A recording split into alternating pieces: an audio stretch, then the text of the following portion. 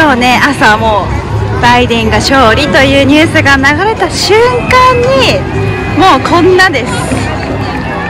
もう朝ね、それで目覚めたっていうか、もう結構起きたのは朝8時とかに起きて、でベッドの中でうだうだしてたら、外からキャーとかプルプルプルとか、もうめっちゃうるさい、なんかすごいな、何事と思ったら、もう至る所でクラクションと拍手と歓声が鳴り響いとって、これはただごとじゃないぞと思ったらニュースが入ってきて、バイデン勝利みたいな。そうで、今ちょっとお散歩しながらマッカレンパークに寄ったら、もうこんなです。やばい人、もうコロナは多分今どっか行っちゃったんだろうね、みんなの中で。やばいです。ちょっとだけ前に行こうかな。中には入れないけど行ってみます。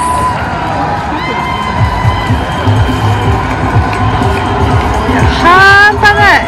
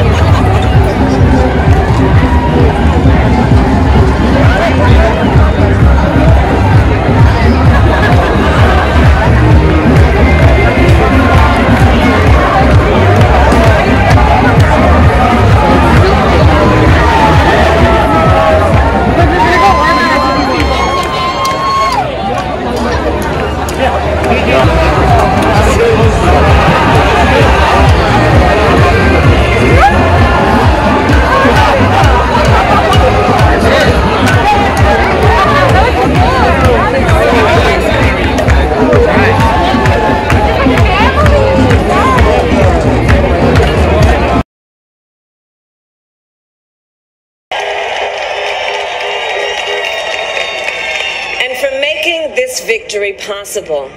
To the poll workers and election officials across our country who have worked tirelessly to make sure every vote is counted, our nation owes you a debt of gratitude.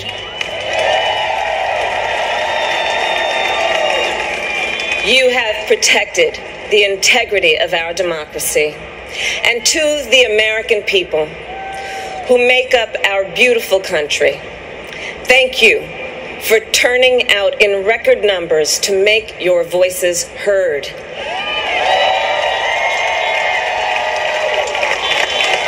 And I know times have been challenging, especially the last several months.